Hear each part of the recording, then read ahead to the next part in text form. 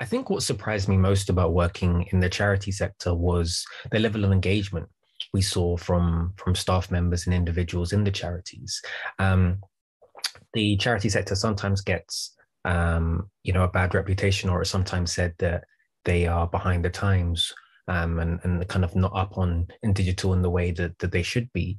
But what we saw that there was no evidence of a lack of desire to, to modernize the ways in which they worked. And I think particularly saw this around the desire to and the interest around prototyping. There was a lot of excitement to the point that, in our feedback, it was like, oh, I wish we spent more time prototyping.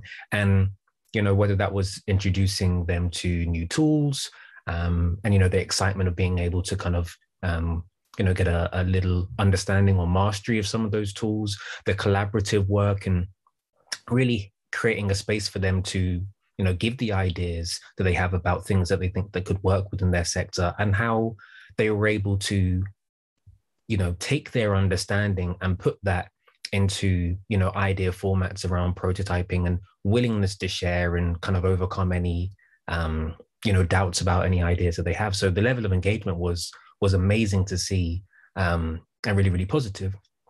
And then the other thing that worked well and that I was kind of surprised about was the willingness to collaborate.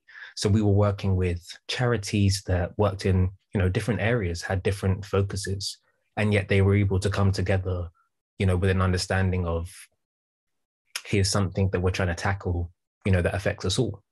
And how can we work together to reach that goal so that that difficulty is reduced for all of us?